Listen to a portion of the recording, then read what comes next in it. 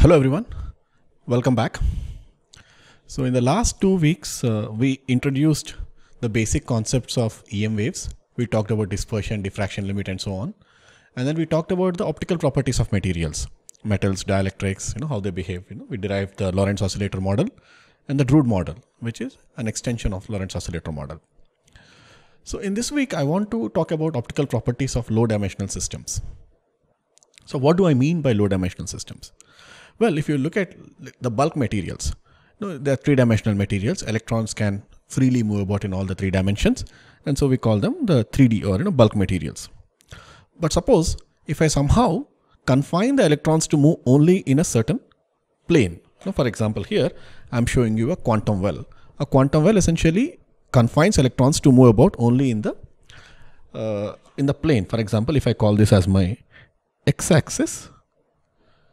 So, and let's say the thickness of this strip is 10 nanometers, let's say, just for the sake of example.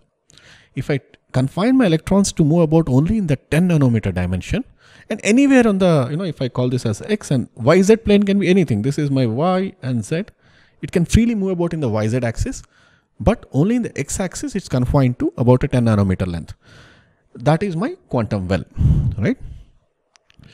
Similarly, I can also think about 2-dimensional confinement.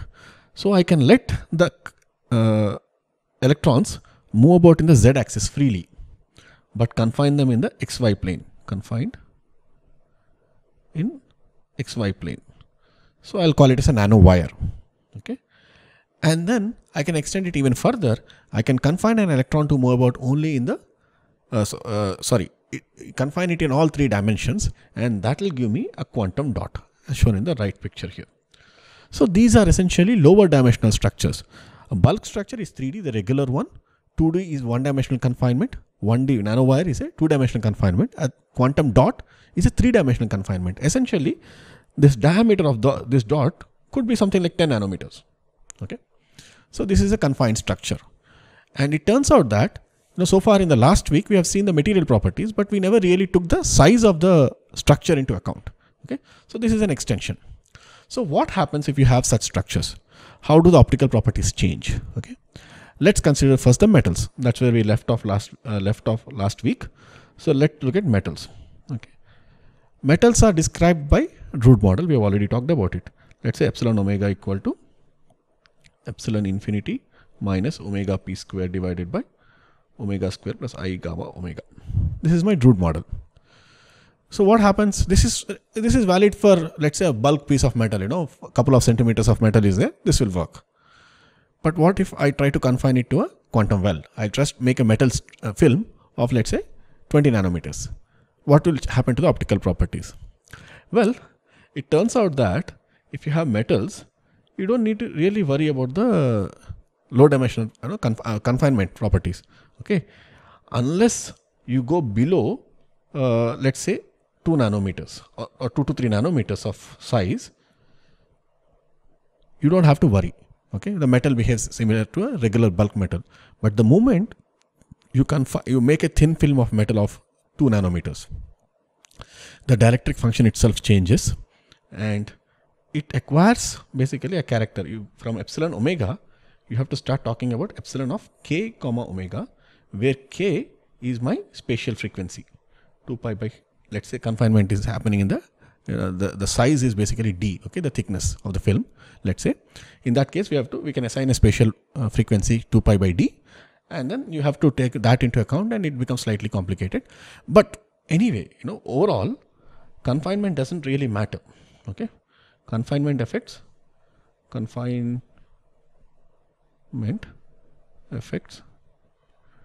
do not are not significant.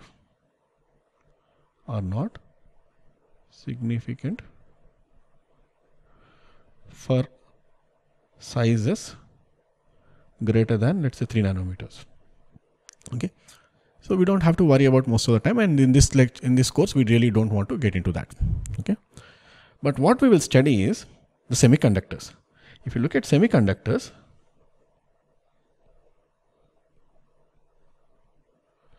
the confinement effects are significant. Okay, So for example, if I make a semiconductor out of a 10 nanometer wide semiconductor, let's say quantum well, okay, it plays a significant role. So confinement effects are significant. All right. So how significant? Significant. Why should we care about confinement effects? So the question is, why are low dimensional systems important? Okay. So I'm giving you examples here. So the image on the left, you see what is known as high resolution transmission electron micrograph, TEM image. So what this is showing you is a layer of aluminum arsenide sandwiched between two gallium arsenide layers. So this is my gallium arsenide, right? And the bottom is another gallium arsenide here. In between them, you have a aluminum arsenide. The beauty is, if you look at the axis here, this is 1 nanometer. So effectively what you're looking at is this part of aluminum arsenide is only 2 nanometers. And you can actually count here, let's say 1, 2, 3, 4, 5 and 6 atomic layers. So what you're seeing here is the atoms of aluminum and arsenic. Okay. And in the bottom and the top, you're seeing gallium and arsenic. And that is why you see this, the sizes of the dots are larger in gallium arsenide, because gallium is a much larger material, whereas aluminum is a smaller material, so the dots are smaller as well. So you clearly see that effect. Okay. So now what happens is, if you have such a structure, what would happen? Okay. So this is an example of a confined structure, because in this case, okay, if you look at aluminum arsenide, well, aluminum arsenide has a band gap of about 2.1 or 2.2 eV, 2.1 eV, let's say. And then gallium arsenide has a band gap of 1.42 eV. So I'm able to basically make structures with different band gaps in this sort of a supercell. Okay. Why is this important? Well, I have an example here on the right, which is taken from a textbook, Niemann. So what you see here is a gallium arsenide structure sandwiched between aluminum gallium arsenide. Okay. So I told you that aluminum arsenide has a band gap of 2.1 eV, but by varying the composition of aluminum and gallium, we can achieve different amounts of band gaps slightly. And what you see here is a low EG material. Band gap of gallium arsenide is 1.4 eV, and aluminum gallium arsenide will be high EG band gap. Okay. So we are sandwiching a low band gap material between two high band gap materials, and this structure can be as small as 2 nanometers. It can be typically about 10 nanometer size. What happens if you have such a structure? In that case, what happens is you can actually create both electrons and holes to be in the same physical region of space.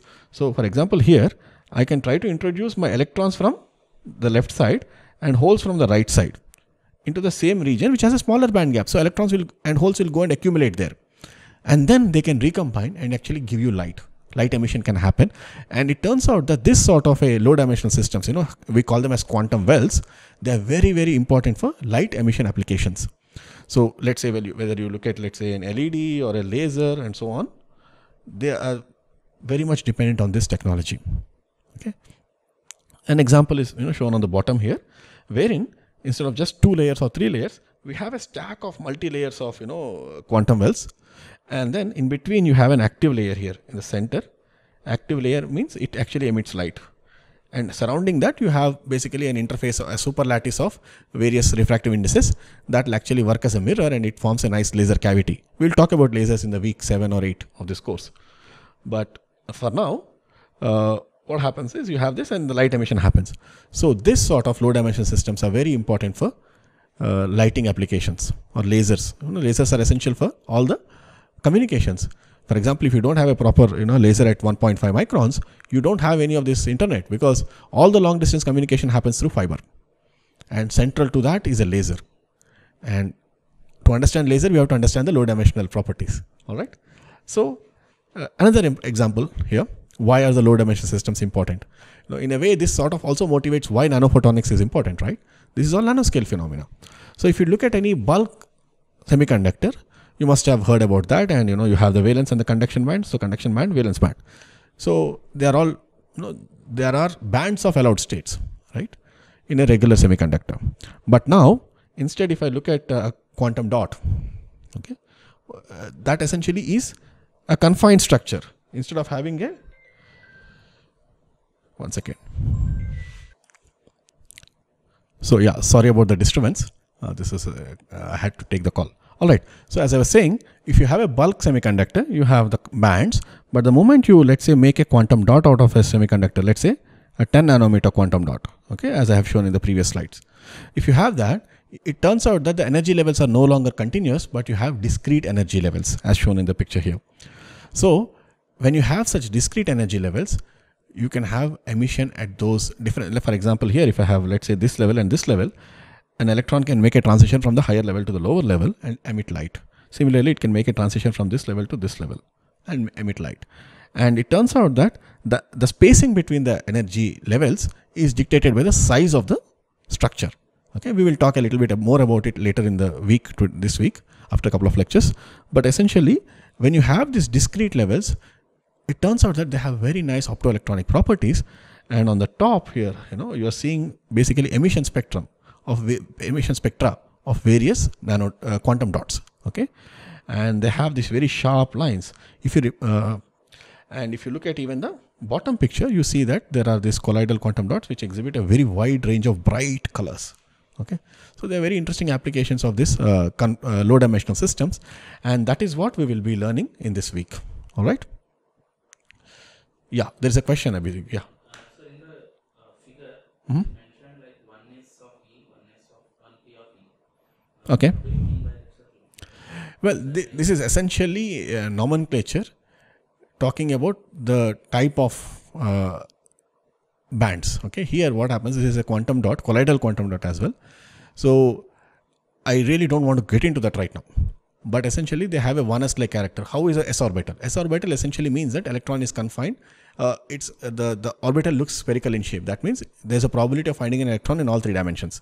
But the moment you go to p orbital, it essentially means that electron can only exist in, let's say a lobe on the top, a lobe on the bottom, and there are 3 different degenerate levels called as px, py, pz. Similarly, d has a different shape. So essentially, a quantum dot can work as an atom.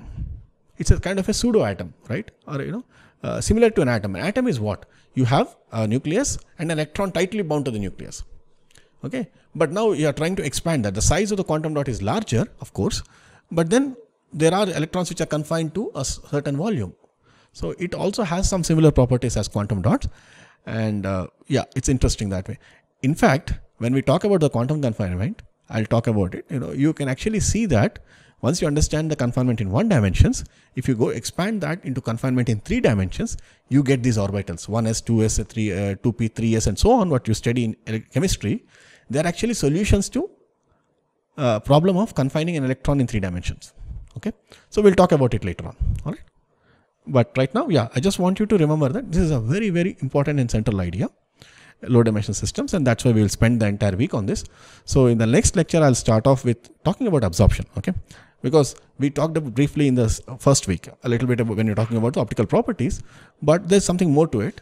We will actually understand the way to analytically approach that. We will introduce that for the bulk material first, and then we will talk about what changes when you go to a 2D material, or rather confined material in 1 dimension, right? Let's say quantum well, what changes? We will talk about it, and finally show you what happens if you confine it in one dimension. What happens? We'll show you that later in the week. Okay, so this will be an interesting week, and then we will move on from the next week. All right. Yeah. Thank you.